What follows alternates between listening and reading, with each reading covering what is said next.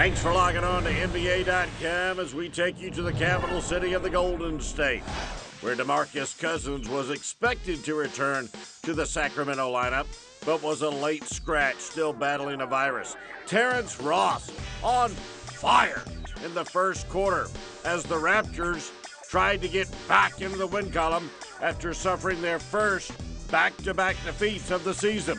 Ross, 15 points in the first quarter. He was 3 for 4 from three-point land. Then Ben McLemore. He caught fire in the second quarter for the home team, the Coastal. And then Carl Landry with the steal off the inbounds. McLemore taking it in. He made the free throw. McLemore had 12 points in the second quarter, and it tied it at 42. At halftime, though, Toronto still in the lead. Second half, Kyle Lowry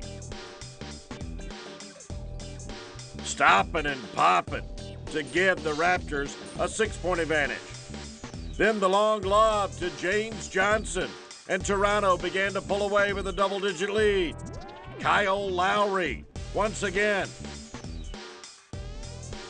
hit the fadeaway.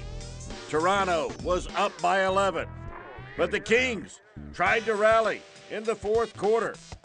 Derek Williams down the lane to make it an 8-point Toronto game. Rudy Gay for the Kings. Behind the line for 3. And it was a 6-point Raptor ball game.